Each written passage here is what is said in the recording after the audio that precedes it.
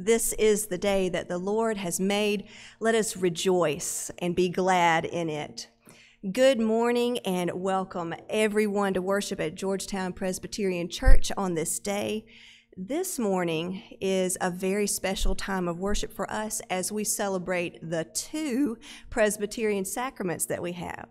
So as we usually do on the first Sunday of each month, we're going to gather around the Lord's table in a little bit together and celebrate communion. But before that, we're going to celebrate with the Sawyer family as they present little Samuel Bolivar for baptism. Both communion and baptism are these beautiful moments where we see God's grace in action, God's amazing love reaching out to us first, and we all get to be a part of that here today. This is also Dedication Sunday when we return our stewardship pledge cards as well as those blue time and talents surveys later in worship. We'll be bringing those up during the last hymn, and we'll have baskets on either side of the table up here for you to drop those off. And in bringing forth those pledges, we see that it's not just about the financial, it's all about who we are and who God is calling us all to be as the church. And for all of the things that are happening in the life of our church today and in the coming weeks, I invite you all to take a look at the back of your worship bulletins. Y'all can read the calendar. You can read the announcements that are there. You'll find so many different opportunities for fellowship, for study, and for service. And we just welcome you to prayerfully consider those and see where you might get connected to the life of this church and into our community. And now let us prepare our hearts to worship Almighty God. Our souls long for you, O God. When shall we behold your face? Our souls are uneasy. When shall hope lead us to praise you again? During the day, your steadfast love sustains us. During the night, your song washes over us. Our hope leads us to praise you. We praise you, our song of hope. Let us pray. Lord God, we come into your house as people seeking a heritage. We need your provision in our lives just as you provided for your daughter Ruth, a foreigner without status. You gave her a home, a family, and a heritage. Your provision, Lord, is enough. It's all we need. Bring us now into your heritage and form us into your people, mighty God, restorer of all our lives. And now cover us in your love and grace as we pray the prayer that Jesus taught us, saying, Our Father, who art in heaven, hallowed be thy name. Thy kingdom come, thy will be done, on earth as it is in heaven. Give us this day our daily bread, and forgive us our debts, as we forgive our debtors, and lead us not into temptation, but deliver us from evil. For thine is the kingdom, and the power, and the glory forever. Amen.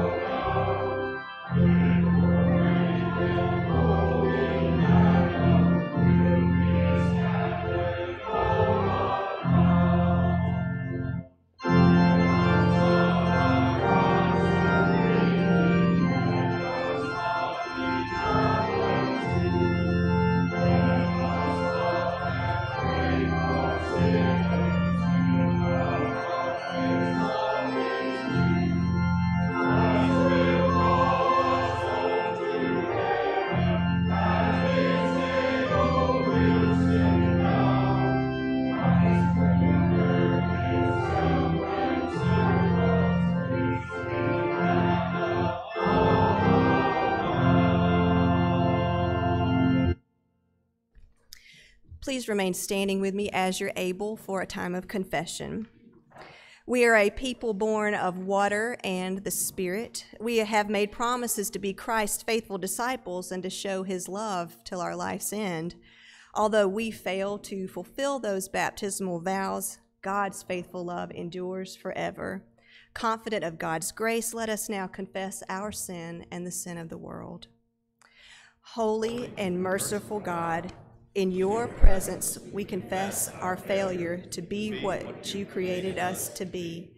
You alone know how often we have sinned in wandering from your ways, in wasting your gifts, in forgetting your love.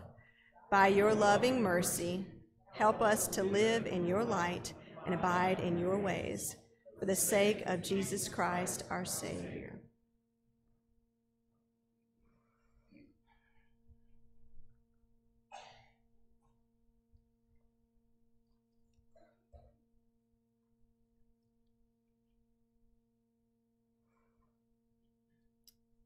Sisters and brothers in Christ, hear the good news.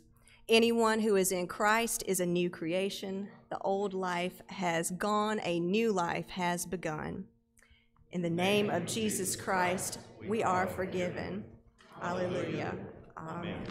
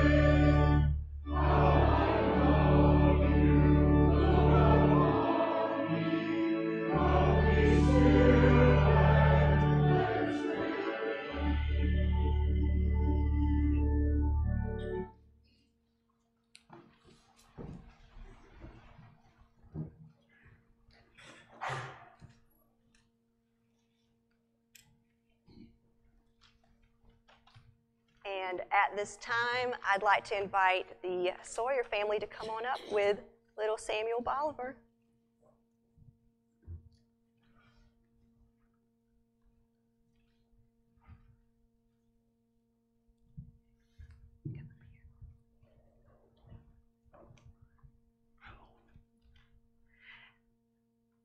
Philip and Emmy Sawyer are presenting their son, Samuel Bolivar, for baptism this morning.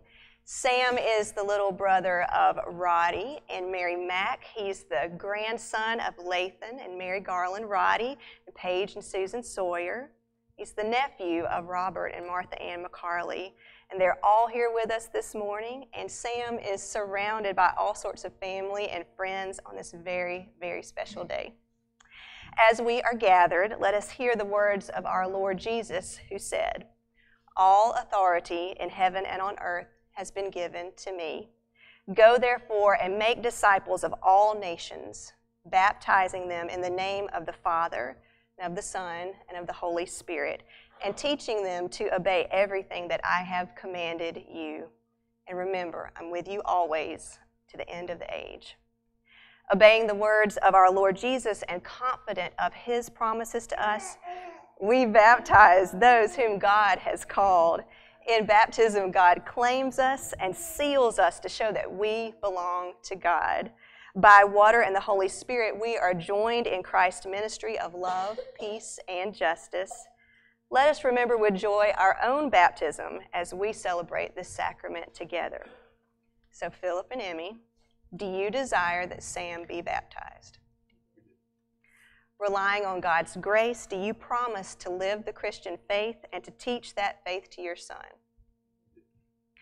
And now I invite Lathan, Granddaddy, who is a ruling elder from First Presbyterian Church, Sumter, and is now part of Maysville Presbyterian Church, to ask a question of us, the congregation. Our Lord directed us to teach those who are baptized to you, the people of the church, on behalf of the whole church of of Jesus Christ undertake with the parents, Christian nurturers, Samuel Oliver, promising to tell Sam the good news of the gospel, helping Sam know that all Christ's commands are by our fellowship, strengthening Sam's family with the house of God. Affirm by standing. Stand.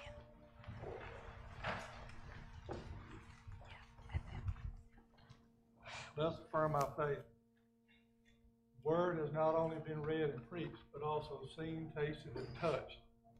God has often made material things channeled through which His grace is understood and powerfully experienced. In baptism, the Holy Spirit has confirmed God's saving action with vividness and power.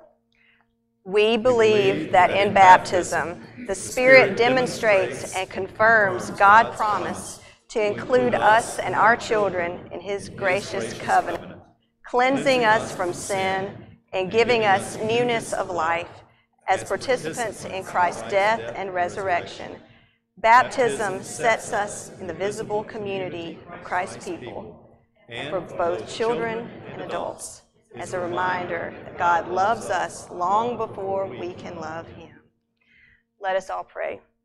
Eternal and gracious God, we give you thanks. In countless ways you've revealed yourself in ages past and have blessed us with signs of your grace.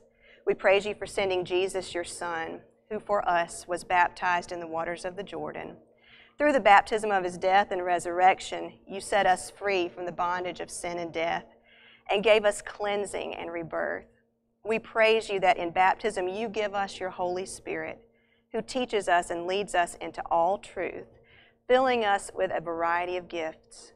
Pour out your Spirit upon us and upon this water. Bless your child Sam, who comes to the waters of life, who lives in your grace. Send your Spirit upon him through Christ our Lord. Amen. Hey, buddy.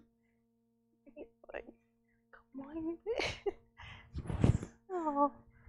Samuel Bolivar, I baptize you in the name of the Father, and of the Son, and of the Holy Spirit. Now let us sing.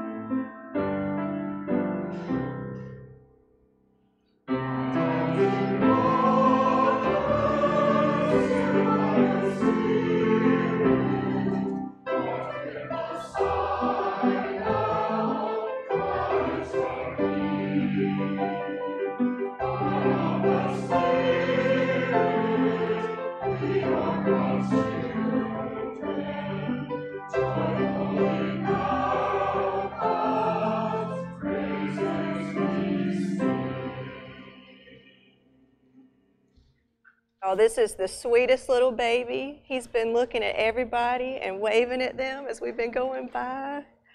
You know what, Sambo? You are so loved. Your mom and daddy love you. Your big brother and your big sister love you. Everybody in this church loves you.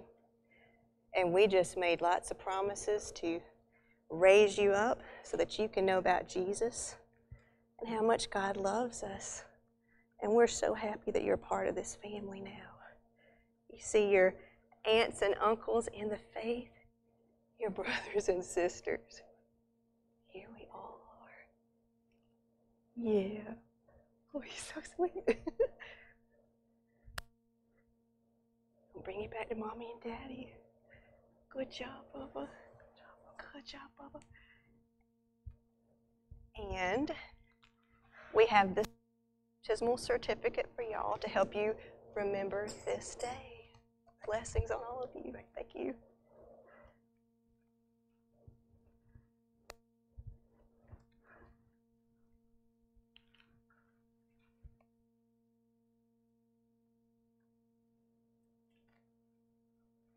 At this time, I would like to ask all the children to come join me.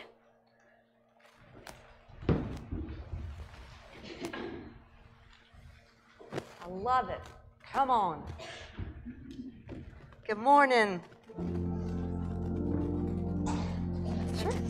Hey, Charlie. Hey, Joseph. Hey, Mary Ellen.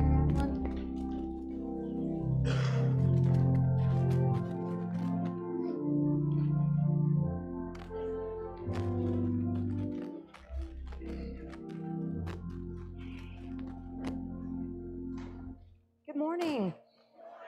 Oh, I'm so glad to hear your voices. Say it one more time. Just good morning. Good morning. Oh, that's wonderful. Well, we just saw something really special happen, didn't we? Could you see what happened? That's pretty special. And now Sam is part of God's family just like we are. And did you know that you made really special promises about Sam and when he grows up in this church? You didn't know that?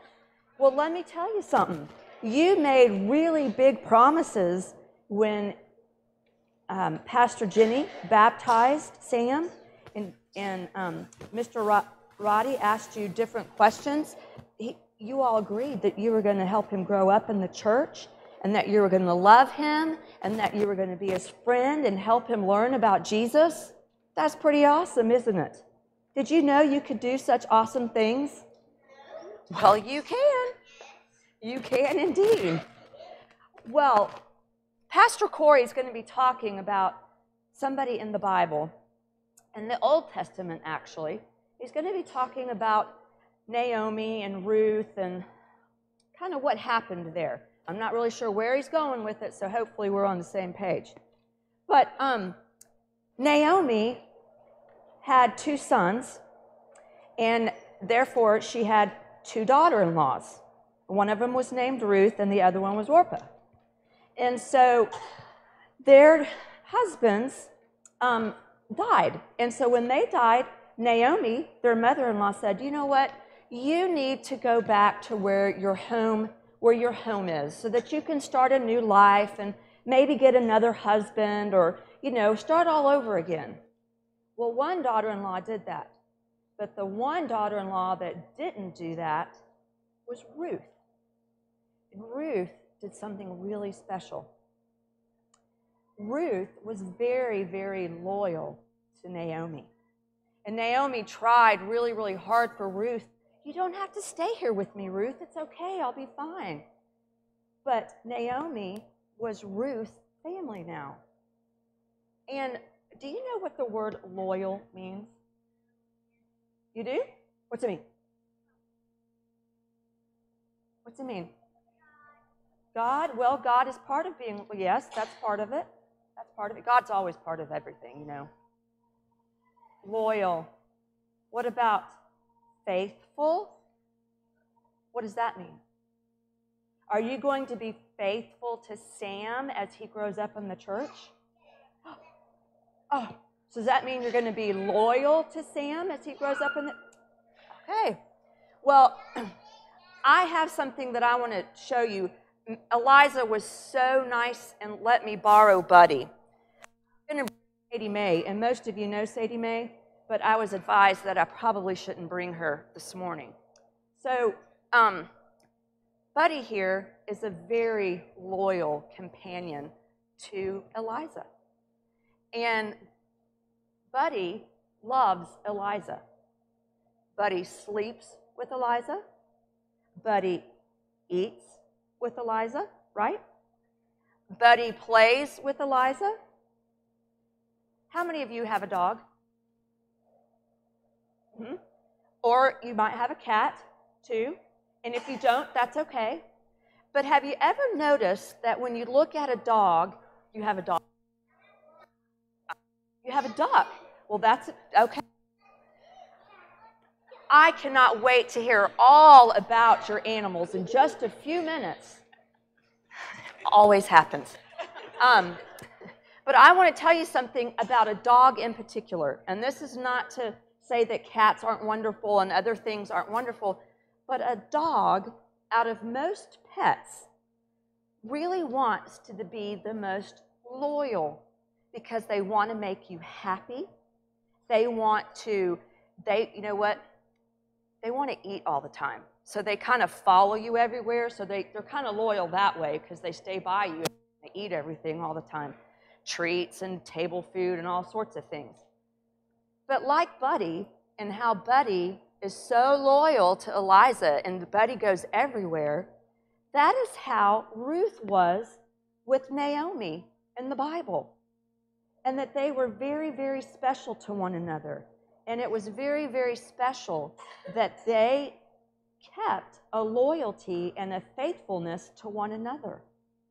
And sometimes when that doesn't happen, that can hurt our feelings. You know, if someone's not faithful to us or someone's not loyal or hurts our feelings in a friendship, sometimes that can hurt our hearts. But I think Buddy does a great job in being loyal. I think my little Sadie Mae at home does a great job in being loyal after she gets a treat. But I think it's really important to remember those things, those people that are close to your heart, how being faithful to them and being loyal to them is very important. And little Sam is the perfect example today. We can be loyal and faithful to Sam and his family as he grows up in this church. What do you think? Yeah? Thumbs up? Okay. Let us close with our Jesus Loves Me. You ready?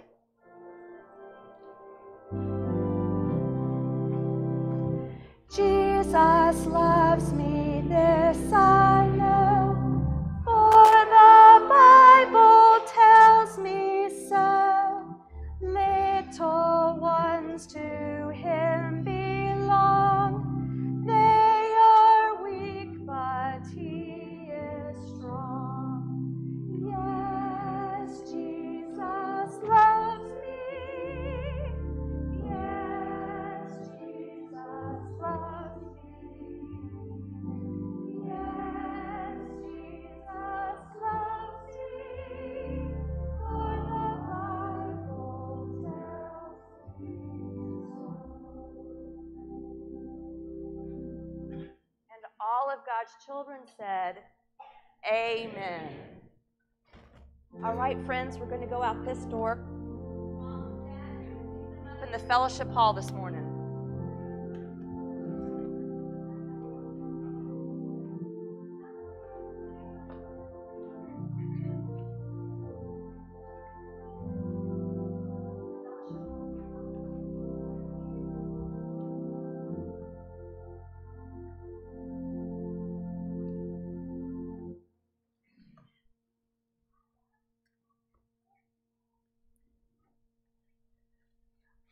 Let us pray. Lord, open our hearts and minds by the power of your Holy Spirit, that as the scriptures are read and your word is proclaimed, we may hear with joy what you say to us today. Amen. Our first scripture reading is from Ruth 1, verses 1 through 18. Let's listen for the word of the Lord. In the days when the judges ruled, there was a famine in the land, and a certain man of Bethlehem in Judah went to live in the country of Moab. He and his wife and 2 sons. The name of the man was Elimelech, and the name of his wife Naomi, and the names of his 2 sons were Mahlon and Chilion. They were Ephraimites from Bethlehem of Judah. They went into the country of Moab and remained there. But Elimelech, the husband of Naomi, died, and she was left with her 2 sons. These took Moabite wives. The name of the one was Orpah, and the name of the other Ruth. When they had lived there about 10 years, both Mahlon and Chilion died, so that the woman was left without her 2 sons and her husband. Then she started to return with her daughters-in-law from the country of Moab, for she had heard in the country of Moab that the Lord had considered his people and given them food. So she set out with the place where she had been living, she and her 2 daughters-in-law, and they went on their way to go back to the land of Judah. But Naomi said to her 2 daughters-in-law, "Go back, each of you, to your mother's house. May the Lord deal kindly with you as you have dealt with the dead and with me. The Lord grant that you may find security, each of you in the house of your husband." Then she kissed them, and they wept aloud. They said to her, "No, we will return with you to your people." But Naomi said, "Turn back, my daughters. Why will you go with me? Do I still have sons in my womb that may become your husbands? Turn back, my daughters, go your way, for I am too old to even have a husband. Even if I thought there was hope for me, even if I should have a husband tonight and bear sons, would you then wait until they were grown? Would you refrain from marrying? No, my daughters, it has been far more bitter for me than for you, because the hand of the Lord has turned against me." Then they wept aloud again. Orpah kissed her mother-in-law, but Ruth clung to her. So she said, "See, your sister-in-law has gone back to her people, to her gods. Return after your sister-in-law." But Ruth said, "Do not press me to leave you or to turn back from following you. Where you go, I will go. Where you lodge, I will lodge. Your people shall be my people, and your God my God. Where you die, I will die. There I will be buried. May the Lord do thus and so to me, and more as well, if even death parts me from you." When Naomi saw that she was determined to go with her, she said no more to her. This is the word of the Lord. Thanks be to God.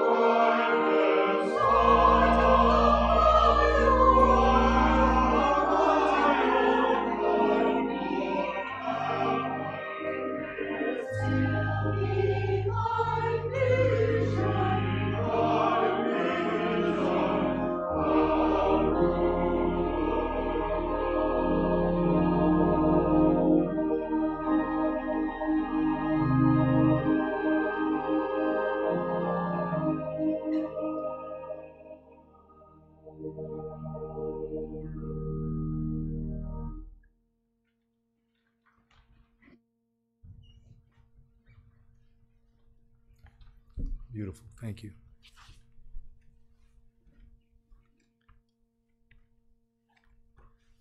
Our second reading from Scripture is also from the book of Ruth, selected verses from the 3rd and 4th chapter.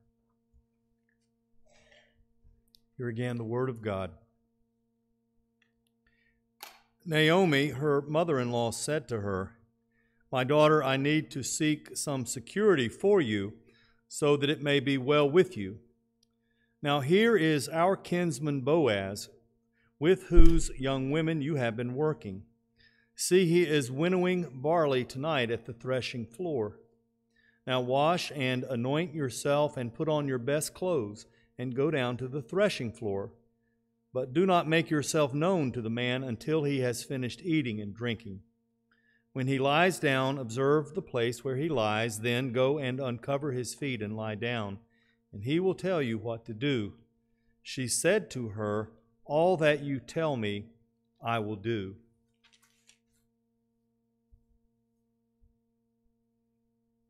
So Boaz took Ruth, and she became his wife.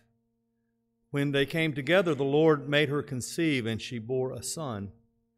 Then the women said to Naomi, blessed be the Lord, who has not left you this day without next of kin, and may his name be renowned in Israel. He shall be to you a restorer of life and a nourisher of your old age. For your daughter-in-law who loves you, who is more to you than 7 sons, has borne him. Then Naomi took the child and laid him in her bosom, and became his nurse. The women of the neighborhood gave him a name, saying, a son has been born to Naomi. They named him Obed. He became the father of Jesse, the father of David. The grass withers, the flower fades, but the word of our Lord will stand forever.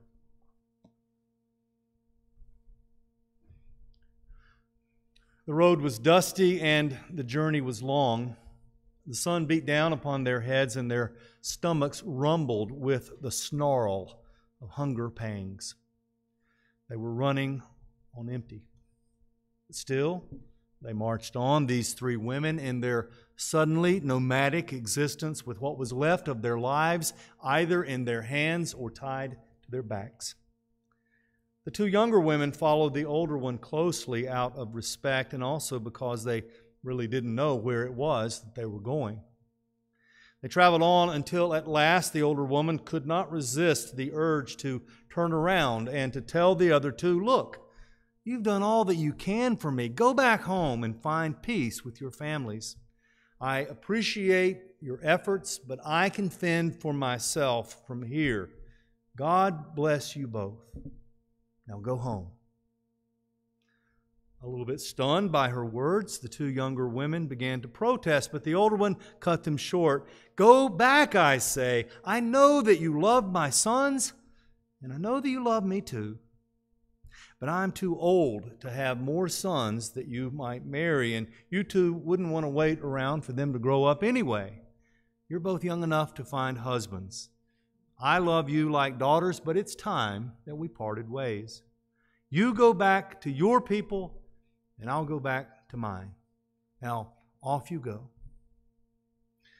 One of the younger women gave these words a moment's thought and figured that they made good enough sense and turned to go back home.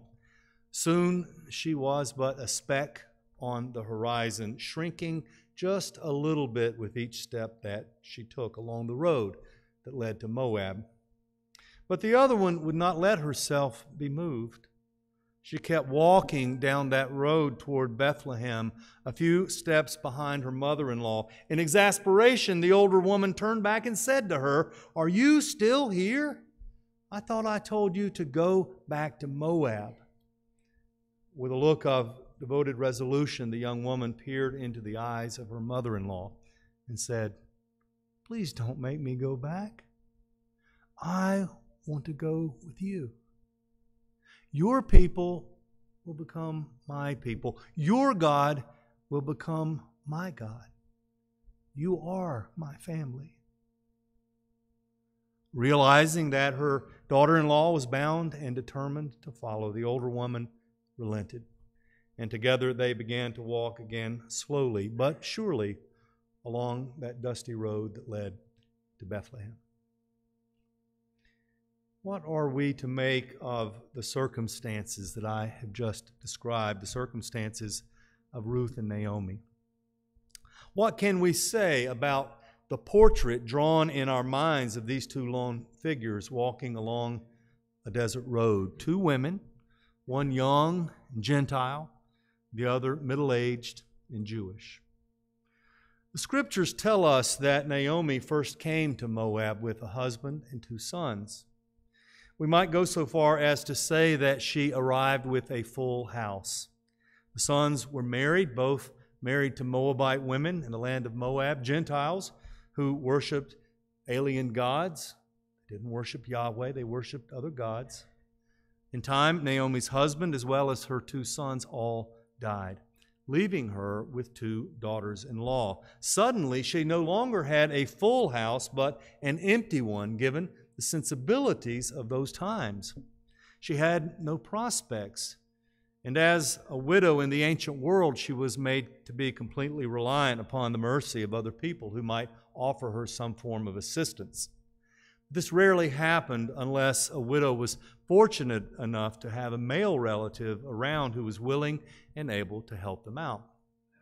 You see, in ancient Palestine, the identity of a woman was largely bound up in the identity of her husband. Sadly, having no husband often meant for unattached women having no real, meaningful identity. Finally, news came of the cessation of the famine back in the land of Judah, and so Naomi decided that it was time for her to return there. In her hometown of Bethlehem, she knew that someone might be willing to redeem her from the misfortune that she had suffered while she had been away in the land of Moab. The custom of levirate marriage existed in ancient Israel, whereby a man's brother could marry that man's wife, his own sister-in-law, if that man were to die. If his brother were to die, he could marry his sister-in-law and could even have children by her who would be considered the deceased man's children. It may seem a strange thing to us, but that was the custom. It was considered the proper thing to do in a situation of untimely death. In fact, the surviving brother was obligated to take his own brother's place so that the deceased man's family might not die out. The custom, though again seemingly strange and even unseemly to us, was quite prevalent in many Near Eastern, Middle Eastern cultures, including Israel. And specific mention of it is made in the 25th chapter of Deuteronomy, if you want to read more about it. But these women had no one left who could serve them even in that way. Their house was now empty, and the family of Elimelech was in danger of being extinct. Even more pressing than that, the women were in danger of falling victim to starvation.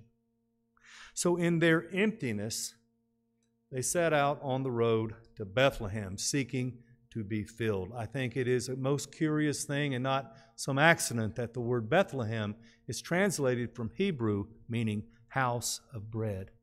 They went to the house of bread to be filled. The rest of the book of Ruth is about this quest. Naomi, once full but now empty, once pleasant but now bitter, seeks to be made full once again. The story of Ruth and Naomi works on at least a couple of different levels, I think. First is the level of practical concern.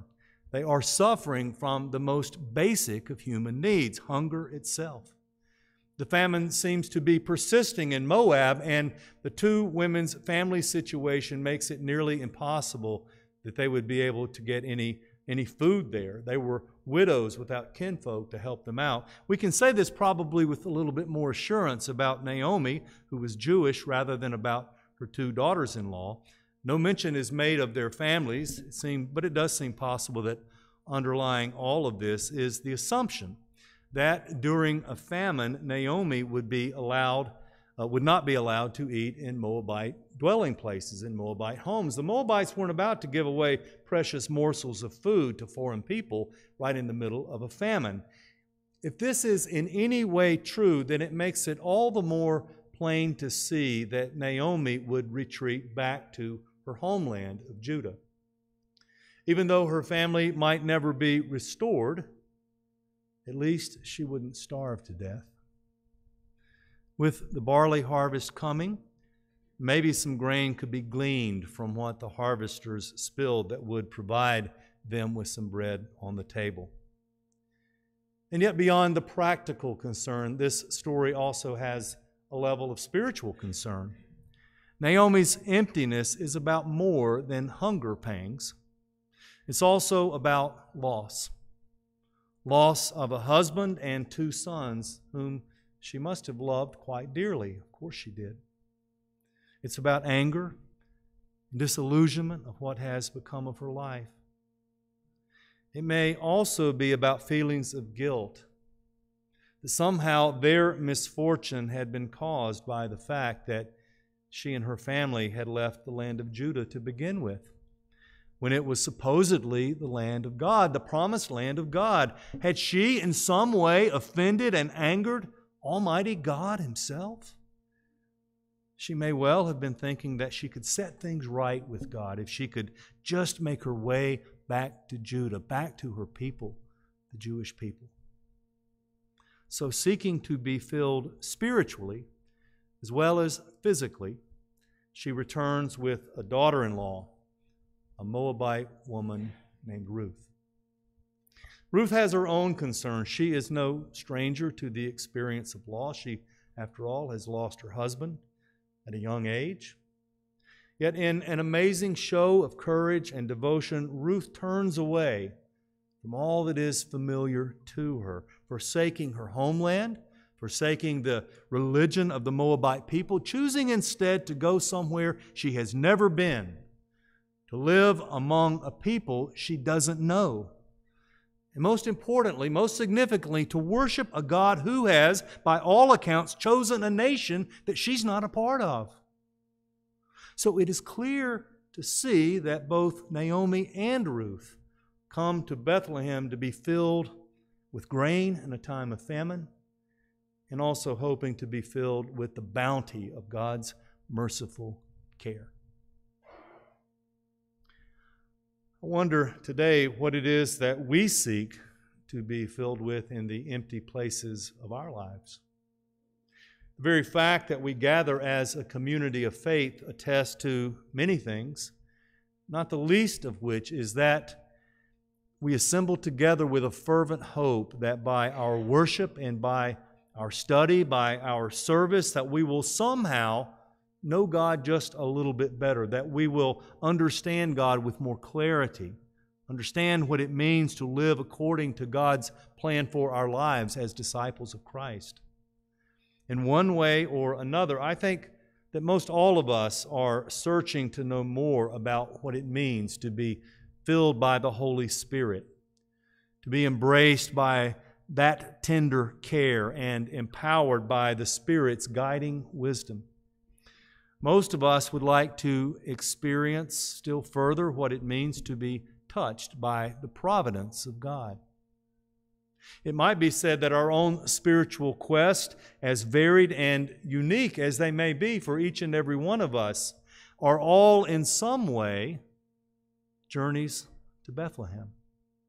Longings to arrive at the house of bread and there to be fed with spiritual food.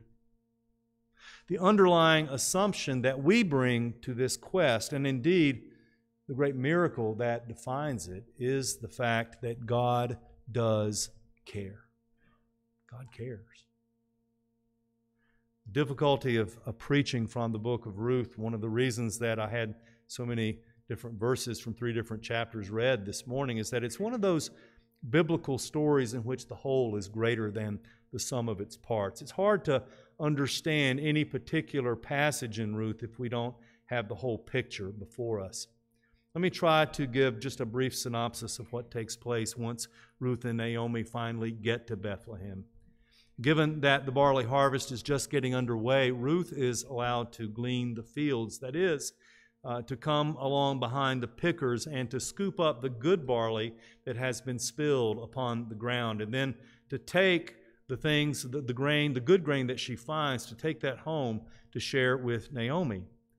She soon meets up with a compassionate man by the name of Boaz. You heard him made reference to. Boaz, who owns the fields and also happens to be a kinsman of Naomi's deceased husband, Elimelech, probably a distant cousin of some sort. Boaz takes Ruth under his wing and he looks after her in special kinds of ways. And eventually Boaz volunteers to be her redeemer and he takes her to be his wife. And they have a son together whose name was Obed, the grandfather actually of King David. As the story ends, Naomi takes the baby into her arms. And in a poignant moment, the women of Bethlehem proclaim that a son has been born to Naomi. Of course, Ruth was the mother of the baby, biologically speaking, but he is Naomi's son, inasmuch as Naomi's fullness has been restored to her. Her family line is now intact again through the birth of this male child. One obvious point of the story is that God did care for Naomi after all. No matter the level of abandonment she may have felt at different points along the way, God did care. Having begun so full, then rendered empty by the death of the members of her family and by famine, in the end she is made full once again. Once bitter, she is now again pleasant and worthy of the name Naomi. The character of Ruth is herself proof of God's activity as she demonstrates by her living what it is that faith is really all about. Leaving Moab in the beginning with not a lot to gain and seemingly a fair amount to lose, she follows her heart to be a source of sustenance and comfort for her mother-in-law, and in some way to be faithful to God, a God she doesn't yet know and only later comes to experience. She endures the hardships of the journey and the anxiety of being a stranger in a strange land in order to be filled the empty places of her stomach and to be fulfilled in the empty places of her heart. At face value, Ruth is an unlikely hero. She's a widow, a young widow with no prospects and no land. And worst of all, she's not even a child of Israel. But how plain it is to see that she was most assuredly a child of God. Ruth's story is about the way God raises up the meek and the humble to do great things sometimes. Her story gives testimony to the fact that time and time and time again, God plays tricks with our worldly assumptions and does extraordinary things through ordinary people in order that divine purposes might be accomplished. Through this faithful, lovable Moabite woman, God sustained the lineage to David, and through David's descendants gave us our Lord and Savior, Jesus Christ. Indeed, God does care. As God cared about Naomi and Ruth, so too does God care about you and me. The way in which God works extraordinary things through ordinary people makes me mindful of some other travelers who traveled down the road to Bethlehem hundreds of years after Naomi and Ruth. A decree by the Roman government that a census should be taken forced Judean heads of households to go back to their places of birth, to where their ancestors had come from. A young man named Joseph took with him his pregnant young wife, Mary, from the town of Nazareth, where they lived, to Bethlehem, where Joseph's ancestors were from. When they arrived, no accommodations could be found, and they were forced to sleep in the stable with livestock. Mary went into labor, and it was in that place of the most humble beginnings that Jesus Christ was born. The incarnation of God became a reality in a rustic barn without any real fanfare, and yet it remains the greatest gesture of God's care for humanity that the world has ever known. In the ordinary events of life with ordinary people, once again, God pulled off the extraordinary. To be on the road to Bethlehem is to be confident of God's care for us and hopeful that God's love, expressed most supremely both in the person of Jesus Christ and through the movement of the Holy Spirit, that love will sustain us. Even when we think that the journey will be treacherous, and it often is, We are called by God to make that journey without turning back. The catch is that as we travel that road seeking to be filled, we must in turn fill up others, as Ruth did for Naomi. And that coming to be served, we must serve others, as Christ did for his disciples, and by his victory, as Christ did for all the world. From this house of worship today, let us, you and me, go and do likewise, serving God and serving others with all of our heart, soul, mind, and strength. For unto us a child is born. Amen. Let us pray. O Lord of the long and dusty road, your provision for us never ends. Your watchful care is intact even when we don't sense it. Your mercy fills us up even when we do not perceive it. Your grace and truth never end even when we do not believe it. Help us always to treasure the ways that great things are done through the ordinary events of human life. Empower us to live in faith and hope in all of life's circumstances, no matter if they bring us joy or sadness or doubt. Move us to follow you wherever life may lead, knowing that your grace is sufficient. This we pray in the holy name of Christ, our living Lord and Savior. Amen. It is now time that we share in that second sacrament of this morning's service as we celebrate communion together. I know that some of you came in the back door, and I will just say briefly that the way we have been observing communion recently, rather than having the elders serve you in the pews, is to hand you the elements as you come through the door. And I am hopeful that if you came in this way, you might have received the elements, but I'm suspicious that some of you may not have received the elements. If you came through that door, you likely did. So I'm just going to ask at this time, if you did not receive the elements of communion, to please raise your hand, and an usher will make sure that you have those elements with you. Right over here, Dean. Does everybody else have the elements? Just want to make sure that everybody has bread in the cup. Okay. Wonderful. Thank you. Thank you. All right. Brothers and sisters in Christ, this is the joyful feast of the people of God. People will come from north and south and from east and west to sit at table in God's kingdom. According to Luke, when our risen Lord was at table with his disciples, he took the bread and he blessed and broke it, gave it to them, and then their eyes were opened and they recognized him.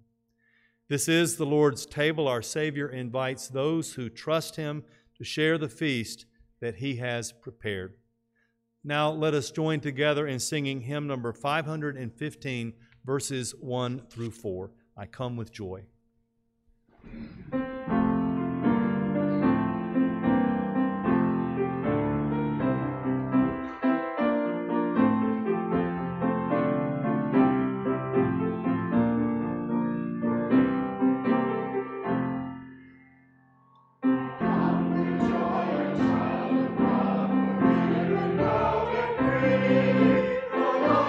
Jesus,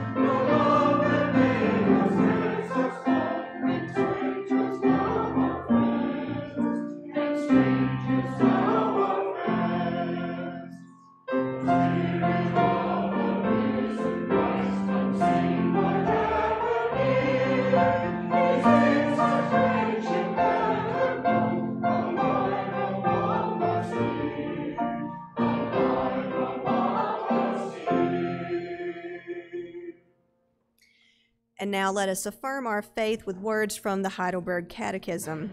A brief statement of faith as found in our bulletins. We trust in Jesus Christ, fully human, fully God.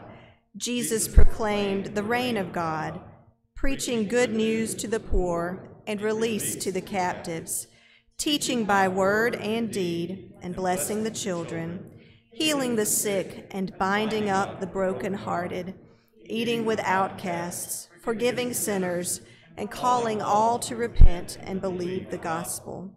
Unjustly condemned for blasphemy and sedition, Jesus was crucified, suffering the depths of human pain and giving his life for the sins of the world.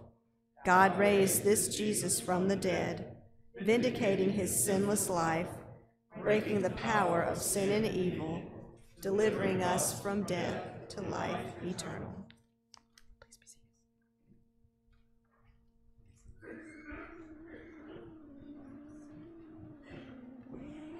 The Lord be with you, and also with you. Lift up your hearts. We lift them to the Lord. Let us give thanks to the Lord our God. It is right to give our thanks and praise. Praise to you, O God, for all your works. You created the world and called it good and made us in your image to live together in love. You made a covenant with us, and even when we turned from you, you remained ever faithful. Therefore, with all creation, we declare your praise. Holy, holy, holy Lord, God of power and might, heaven and earth are full of your glory. Hosanna in the highest. Blessed is he who comes in the name of the Lord. Hosanna in the highest. Thank you, O God, for sending us your Son. He lived among us and told your story. He healed the sick and welcomed sinners. He shared our pain and died our death, then rose to new life that we might live and all creation be restored. Remembering your boundless love revealed to us in Jesus Christ, we break bread and share the cup, giving ourselves to you to live for him in joy and praise. Great is the mystery of faith. Christ has died. Christ is risen. Christ will come again.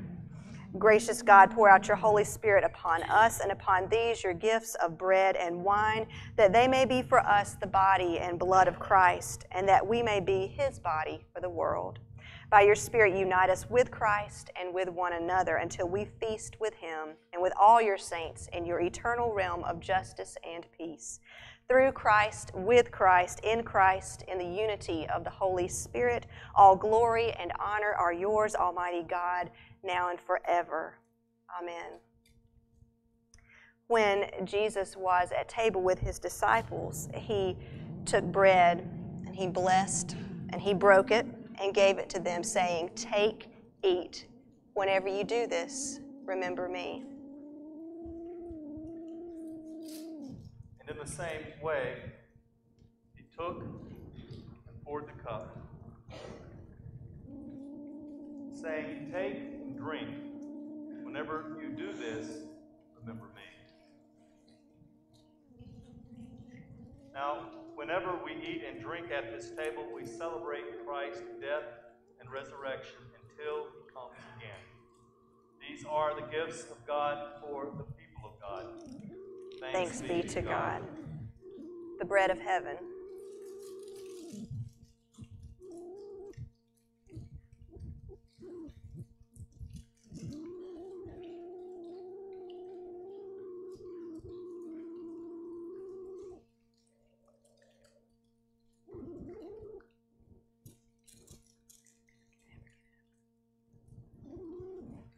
Cup of salvation.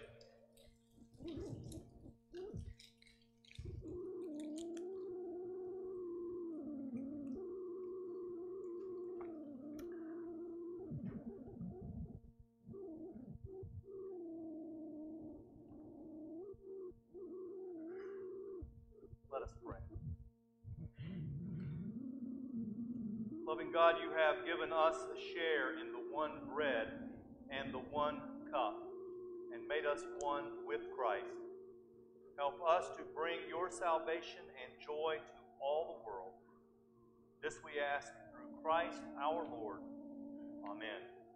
I would invite and remind all of you that as we sing our final hymn, that you are invited to come and bring your pledge of support for the work of the church in the year ahead, to place it in the basket, or to place your regular offering in the basket if you are so inclined to do that. Let us now sing our final hymn, Take My Life and Let It Be.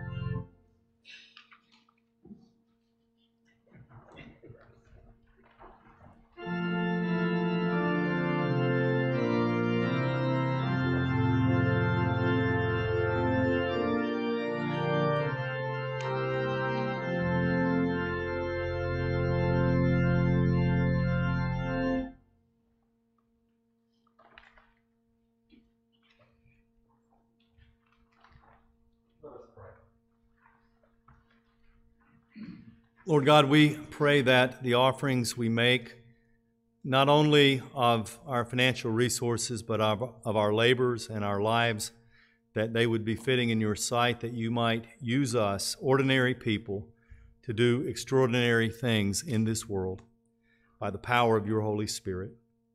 Lord, we pray that the pledges that we have made on this day and those that will be made in the days that lie ahead would be of benefit for the building up of Christ's body here at Georgetown Presbyterian Church and in other places in the wider community.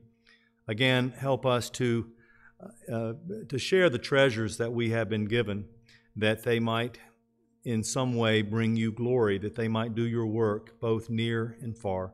For it is in Christ's holy name that we make this prayer. Amen. Now may the Lord bless you and keep you. May the Lord make his face to shine upon you and be gracious to you.